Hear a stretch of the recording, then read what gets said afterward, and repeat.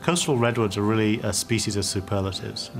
As a species, their lineage traces back over 100 million years, and an individual tree can trace 2,200 years in the lifespan of one tree. They're also the tallest trees in the world. They grow up to 379 feet tall. That's about as tall as a 35-story building. They really are remarkable. But really what strikes you when you stand on them on the ground is really the great girth of those trunks. I mean, it can take a dozen people just to stretch halfway around and give them a hug. They're found in a narrow band here on the western shore of the continent, essentially in California from the Big Sur coast, south of San Francisco, running in about a 400-mile band up to off the Oregon border. They actually go about 8 miles into Oregon.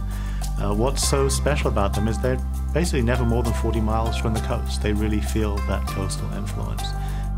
What many people think of when they think of redwoods is that ancient forest, that old-growth forest, essentially the forest that has never been touched, never been logged by man. When European colonists came west, they clearly saw the utility for redwoods. And so we did a very quick job of reducing the original extent of redwood forest, such that today, less than 5% of what we call old-growth redwood forest still remains. Redwoods are a pretty remarkable species, and when you cut them down, that's not the end of those trees. They regrow, they resprout. So a second growth forest or a third growth forest, or arguably a fourth or fifth growth forest, is really the sprouts that grow from that original root system of those big ancient trees. Redwoods now live in a very narrow range of temperature and precipitation, just clinging to the coast of central and northern California in a very thin and narrow band. So we know already that redwoods have what we might call a narrow climate tolerance. To understand climate change impacts on redwoods, in order to inform their management and conservation, we need to take a look at that current climate envelope and understand what our best climate models say about where that climate envelope might exist in the future. Global climate models are run under alternative scenarios of how humans will behave on the planet. When we run the scenarios through 2100, through to the end of this century, we see that under the pessimistic scenario, there are very dramatic contractions in the climate envelope that will support redwood forests. And that most of the southern extension of redwood forests, almost all the Central Coast redwoods, would see their climate envelopes eliminated from the areas that they inhabit today.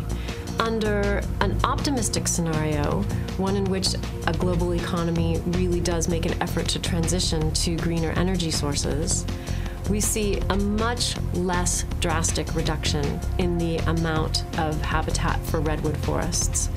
We see it move a little bit into Oregon, and we see, importantly, some climate refuges, some places where there are very healthy redwood ecosystems today that are projected to stay well within the climate envelope of redwoods tomorrow and into the future.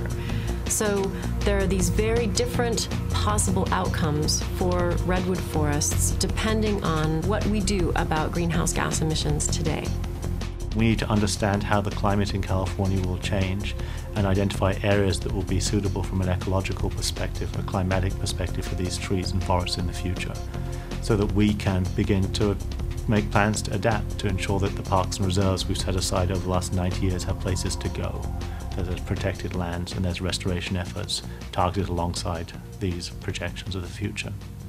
The story of the redwoods and climate change is really a story about the choices that we make today and how those choices play out in these alternative futures that we've been able to model. Part of protecting the redwoods in the future means engaging a whole new generation, inspiring a new generation to care about these places.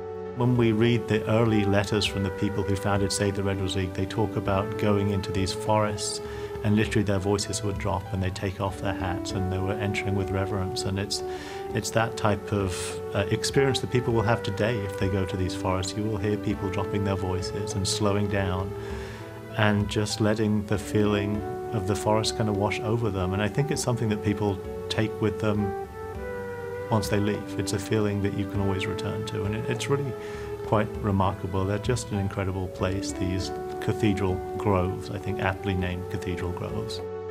You feel that deep connection to times past.